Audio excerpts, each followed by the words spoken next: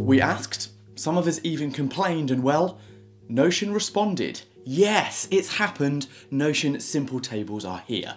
Thanks Notion. No, thank you. Sometimes you just want simple views of your important information rather than generating complex databases, and well, simple tables are the answer. Just type /table and away you go. Now this might seem a pretty, well, simple topic. Sorry. But actually, these could be pretty damn useful for us. So let me show you the difference between databases and simple tables in Notion, how this table feature can benefit you and your Notion workflow, and a few of my favourite use cases for them. If you are new here, I'm Simon, and on Better Creating, I'm sharing ideas and tools to help you lead your best productive and creative life, including a ton of downloadable Notion templates at bettercreating.com/downloads. From stoic prompted journals to complete productivity workspaces, maybe they can help you simplify your life like they have for me.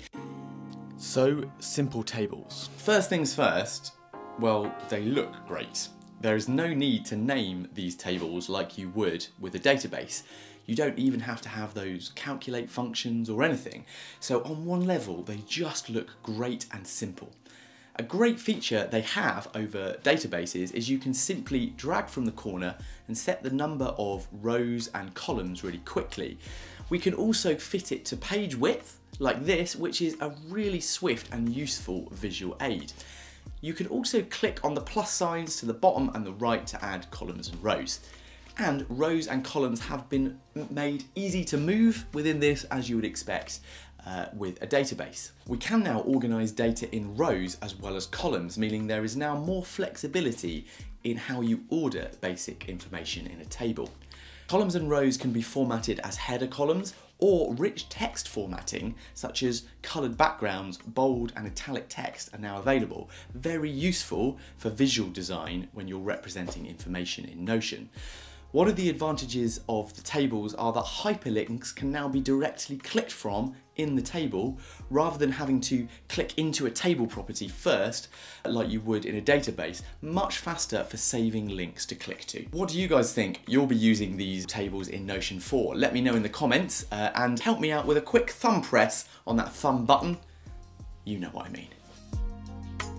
Well, it's great to see that simple tables can be turned into databases if you decide you need further functionality, or indeed turned back the other way if you want to make a simpler visual view. It also allows you to more easily import information from other databases or table-based sheets like Google Sheets or Excel. You can simply copy a piece of information, manually paste it into Notion, and then turn it into a simple table, keeping things nice and clean. Links to other Notion pages can also brilliantly be referenced within an entry, which means if you want to, you can create a little bit more connectivity. Now these are called mentions. Now there are still limits. You can't sort or filter or link to other databases like you can with databases, and you can't create other Notion blocks within an entry. It's only currently for text, hyperlinks and mentions, as far as I'm aware, to other pages.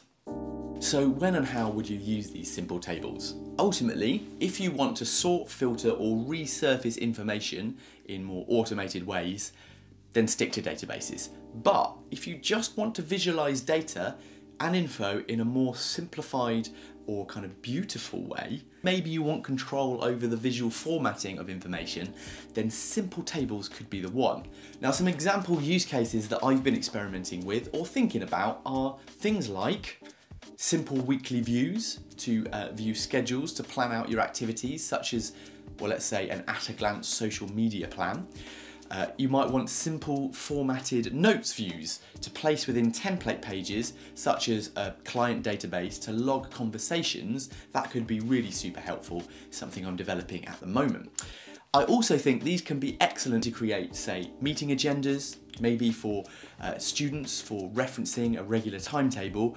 I'm going to be using them to plan my weekly rehearsals for the theatre work that I do, and then I can easily share them into other table-based platforms. Now then, if you'd like to make more of some of these amazing new features that Notion seems to be releasing every week at the moment when I'm looking at them, then make sure to check out one of these videos to update your workspace and check out my Notion templates. There's something for everyone there, from journaling to task management, right through to those to-do to-do lists. It would be awesome if you subscribed, amazing if you turned on those bell notifications and came back and saw me on the next one.